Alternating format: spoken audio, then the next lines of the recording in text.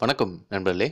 Rowdy baby song வந்து கிட்டத்தட்ட 500 million views வந்திருக்கு. இது வந்து சவுத் இந்தியாலயே வந்து ஃபர்ஸ்ட் டைம் ஒரு தமிழ் சாங் வந்துட்டு 500 மில்லியன் வியூஸ் வந்து கடந்து போறது அப்படிங்கிறது ஒரு நியூ ரெக்கார்ட் அப்படிங்கிறது நம்ம எல்லாருக்குமே தெரிஞ்ச ஒரு விஷயம்.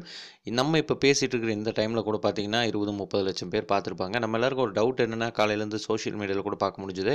அவங்க கேட்குற ஒரு விஷயம் என்னன்னா, தமிழ்நாட்டில இருக்கிறதே வந்து ஒரு 8 கோடி பேர் தான் இருப்பாங்க. அப்படி இருக்கும்போது எப்படி வந்து 50 கோடி பேர் இந்த பாடல வந்து பார்த்தாங்க அப்படின்னு சொல்லி கேட்குறாங்க. உண்மையிலே என்ன நடக்குது அப்படின்னா, YouTubeல வந்து தொடர்ந்து ஒரு வீடியோ வந்து ரிப்பீட்டடா நம்ம பார்த்துட்டு இருக்கும்போதோ, லைக் பண்ணும்போதோ, ஷேர் பண்ணும்போதோ, அந்த வீடியோஸ் வந்து நெறைய பேருக்கு வந்து ப்ரமோட் பண்றாங்க. அப்படி பண்ணும்போது அதர் ஸ்டேட்ல இருக்கவங்களும் வந்து அந்த வீடியோவ பார்க்கறதுக்கு சான்சஸ் இருக்கு.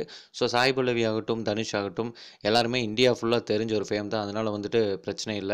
அவங்க என்னதான் இருக்கு இந்த சாங்ல அப்படின்னு கிளிக் பண்ணி பார்க்கும்போது, சாய் பல்லவியோட டான்ஸோ, இல்ல இந்த சாங்கோ ஏதோ ஒரு விஷயம் புடிச்சு போய் அவங்க வந்து திருப்ப திருப்ப பார்க்க ஆரம்பிக்கிறாங்க. லாங்குவேஜ் புரியுதோ இல்லையோ, இப்படி பார்த்ததனுடைய விளைவு தான் வந்து இன்னைக்கு வந்து 500 மில்லியன் வியூஸ்க்கு மேல போயிட்டுருக்கு அப்படின்னு சொல்லலாம். ஆனா உண்மையிலேயே பார்த்தீங்கன்னா, எக்ஸ்டர்னல் சோர்ஸான ஷேர் சாட், டிக்டாக் போன்ற வலைத்தளங்கள் மற்றும் சோஷியல் மீடியால ஷேர் பண்ணவங்க, மொபைல்ல டவுன்லோட் பண்ணி வச்சு டெய்லியும் பார்க்குறவங்க, கேட்குறவங்க, இந்த மாரி நெறைய விஷயங்கள் வந்து சேர்த்துனீங்க அப்படின்னா, கிட்டத்தட்ட 800 மில்லியன் வியூஸ்க்கு மேல போகும்.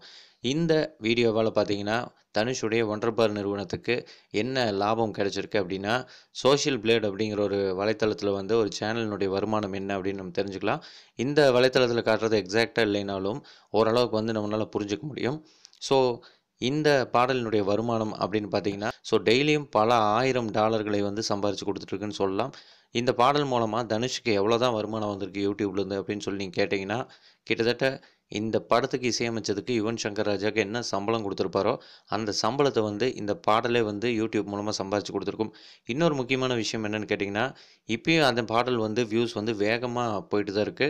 இப்படி போகும்போது 1 பில்லியன வந்து சீக்கிரமே வந்து டச் பண்ணிடும். அப்படி டச் பண்ணுச்சு அப்படின்னா, இந்தியாலேயே 1 பில்லியன் டச் பண்ண முதல் சினிமா பாடல் இதுவா தான் இருக்கும். உலகத்திலேயே வந்து 1 பில்லியன் டச் பண்ண சில பாடல்கள் மட்டும் தான் இருக்கு. அந்த லிஸ்ட்ல வந்து இதுவும் சேர்ந்துரும். நன்றி. மேலும் தகவலை தெரிந்து கொள்ள நம்முடைய சேனலை சப்ஸ்கிரைப் பண்ணுங்க.